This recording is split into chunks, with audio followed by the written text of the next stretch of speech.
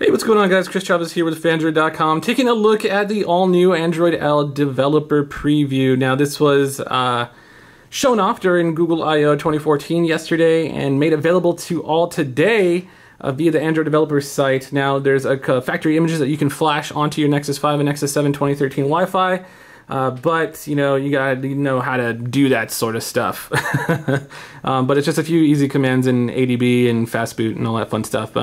Once you do, you'll be running this very, I guess, experimental or beta version of Android that's supposed to be coming out later this year, but not officially right now. It's just kind of in preview mode so that developers can kind of get their hands on it and start building apps, and OEMs can figure out what's coming on down the line so that their phones can get Android L in the as soon as it drops. So first off, you're going to notice that there is this crazy new lock screen. Swiping down, you can see here you can expand these notifications and they kind of move up. Swiping down again will bring up these toggles, but that's more of a notification area feature. Swiping up will go ahead and unlock your phone.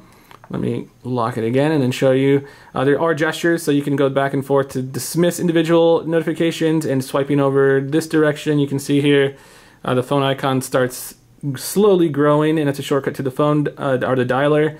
While swiping this way will open up the camera.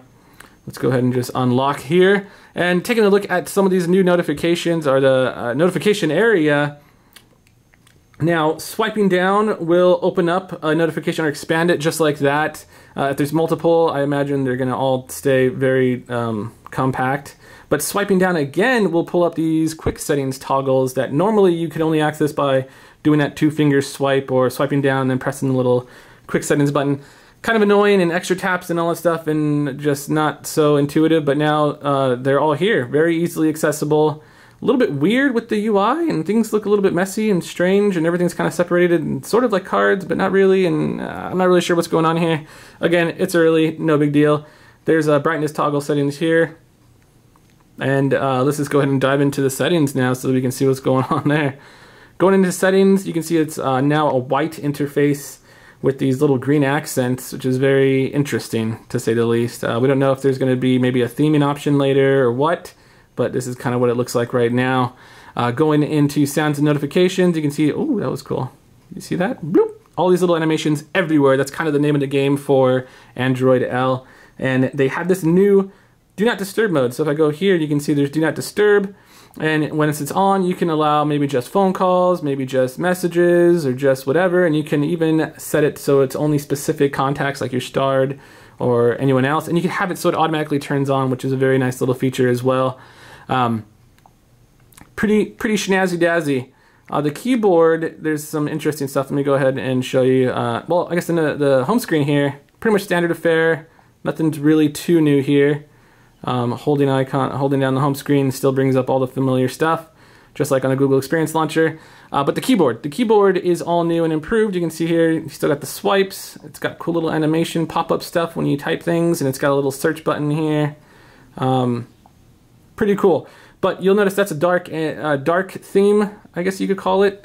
And yesterday there were some leaked screenshots of a white version as well. But if I go into keyboard options here, you can see here, I'm going to scroll down to advanced settings, and there is this color scheme option. Right now it allows you to go back to just the ones from Ice Cream Sandwich, which is blue, and then white, which is from Kit Kat.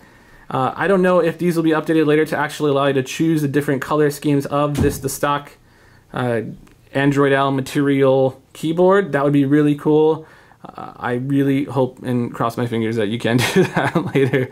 Something else that's new are these little nav buttons here. You can see here they look like PlayStation icons, which is kind of interesting. If I click the recents, it's all new as well. So you can see here you have settings, you scroll down, the Play Store, camera, whatever else you've been playing around with.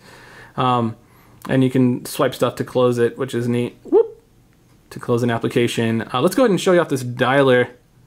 The dialer is all new. You can see very bright, very colorful. Some people say this looks like iOS or TouchWiz or the LG's new interface.